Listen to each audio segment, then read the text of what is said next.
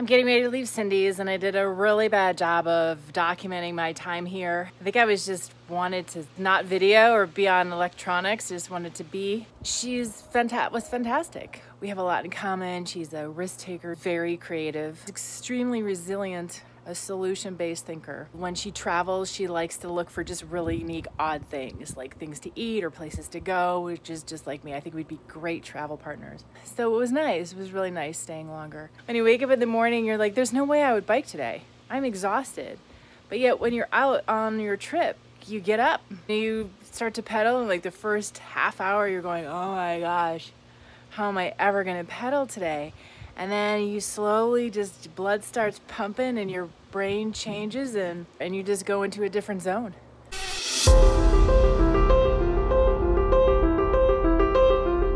Packing up my bike, and I can't wait till this process is over. The thing I hated the most about this whole trip, I think this is the only slice on my tire, and that's the goop that came out, but I was putting the shoe goop over it because it's getting a little longer, but I think that's the only thing in this whole trip. I only got this idea, the guy online mentioned it, so it's just sort of like, even though the goop sealed it from the inside, the tubeless goop, this is just an extra measure to put over the top of it.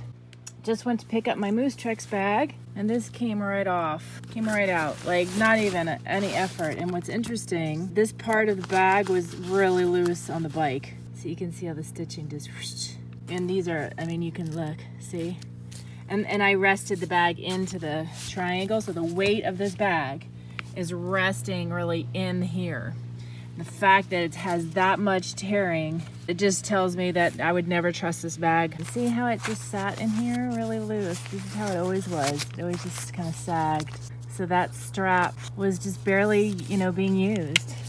This one I have a little tight, and I don't know if it's super waterproof, even the tension on the zippers. So maybe that's why it's, what was it, $45?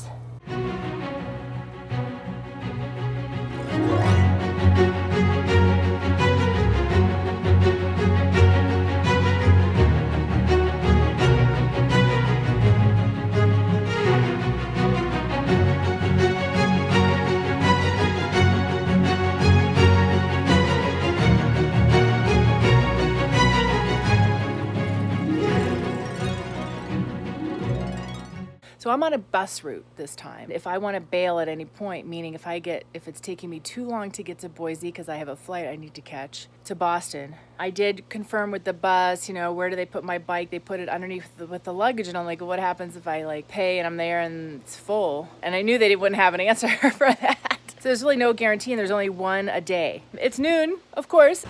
I'm gonna go to a bike shop and ask them about a walking route. It's showing up on Google as a walking route if I should bike it. Well, the gentleman here really knew the roads. 8 to the 3 is really pretty, but it's really a lot of climbing. 95 is not as pretty, but it's easiest. It's a little rough, like the first, I think he said 30 miles, and then there's a wider shoulder. And that walking route that I saw, when I put in that I was walking to Craigmont, Idaho, he said that's like single track. Prettier, but more climbing. I've seen a lot of pretty. I'll go with easy right now. All right, so time to start pedaling now that it's almost 1 o'clock in the afternoon. I think Craigmont it's either like 64 or 74 miles from here.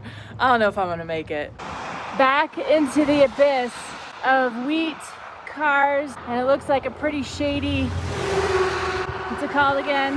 This side part that I'm biking in. Oh my gosh, I'm so glad that's over. I think it's over.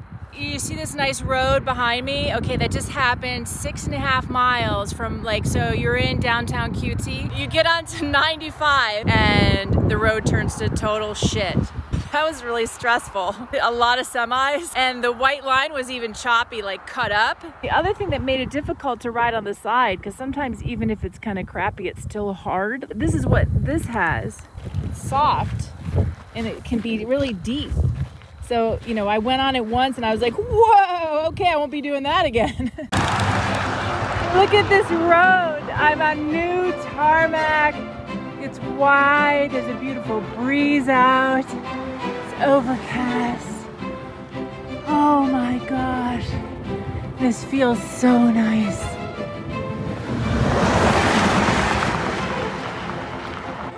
Look at these people, they have their own forest. I came from there, and that would be continuing on 95.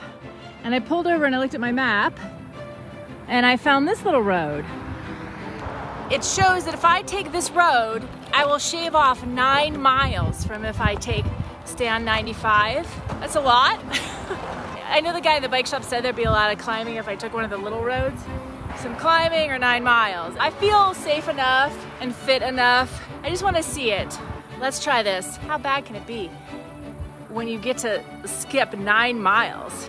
Oh, I lost my pavement, so that kind of sucks. But it's so intimate and beautiful.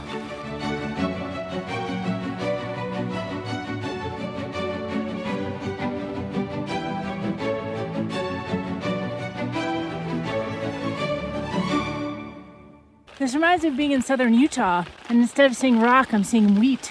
We're gonna drop down into that. Oh, look at this. Oh boy, this is gonna be fun. It turned to dirt, which is nice actually. So it's quiet when you pedal.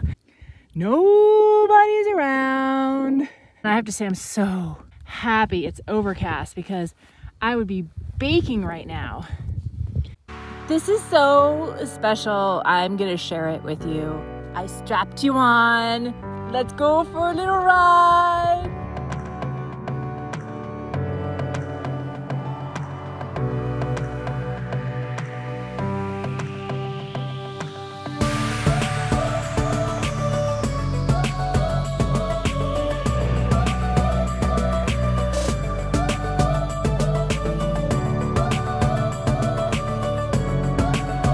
Oh shit, we're gonna get sprayed.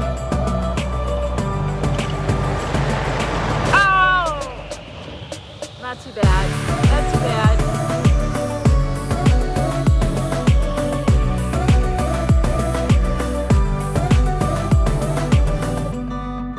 Handheld may be better.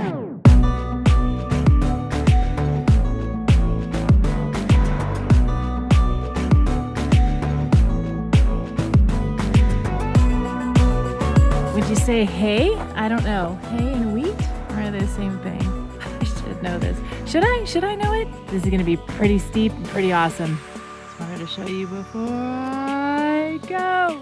Well, that was fun. Once again, living on instinct. Oh my gosh, it always comes through for me. It always comes through for me. That was so gorgeous. It was so different. And boy, can I notice the temperature change. It was so weird to be up high in like wheat hay fields. I don't know what the difference is, by the way. I sound like an idiot and I'm not good. I don't have strong Wi-Fi, so I could Google it and cheat and come across as like I know what I'm talking about, but I'd rather just you guys know that I don't know. To be up high, like whenever I've seen it, it's always been like in flat, flat, low elevation, flat, flat, flat. And here I am, I'm up high, and it was so quiet and still, and I got lucky because I didn't have the sun on me. The sun is just peeking through now, but I had overcast the whole way. But I am so glad I dumped off 95. The road that I turned off on 95 was Shirod, it's S-H-I-R-R-O-D. And then when I started to curve down the mountain, it turned into Coyote Grade. We are entering Lap Y, Lord of the Butterflies. Interesting town, as they all are in their own way, but this one is particularly interesting. Maybe because it has the silos. That's definitely one thing that's pretty different. It's looking deserted. Let's go in there and get a cold, sparkly drink. Move your hoodies before entering the store. I don't know what that is all about, but anyway.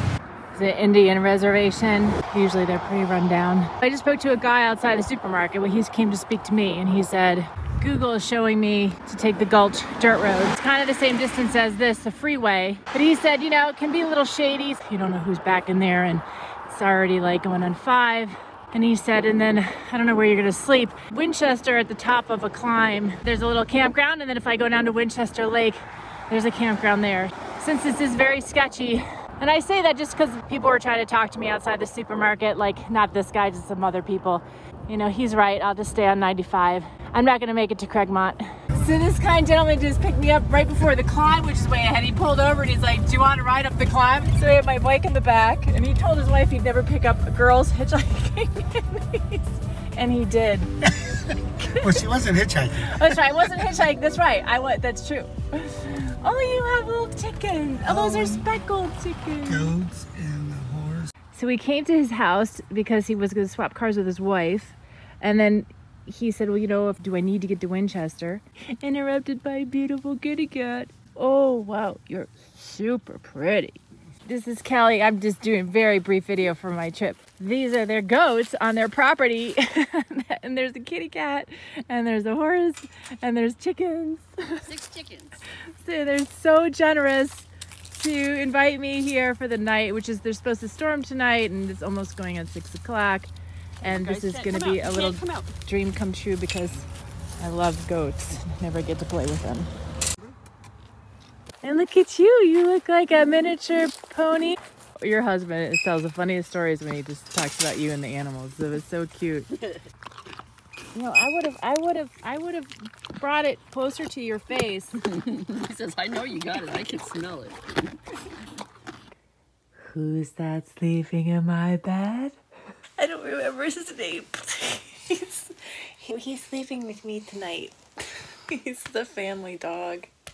I said, I would love to cuddle with him tonight. Are you kidding me? He's such a huge love bug. This is surreal. A little stressed about wondering where I was going to be sleeping. Could I make it up the climb, since I didn't know what the climb would be, and the mileage I still needed to go, and it's starting to get dark earlier. 15 minutes later, a truck comes up next to me, and that was Ray. And so here I am at dinner. I had a great conversation, met 2 awesome people, got to feed goats, see the horse. I have a dog in my bed. I have a bed. It's incredible. It's just incredible.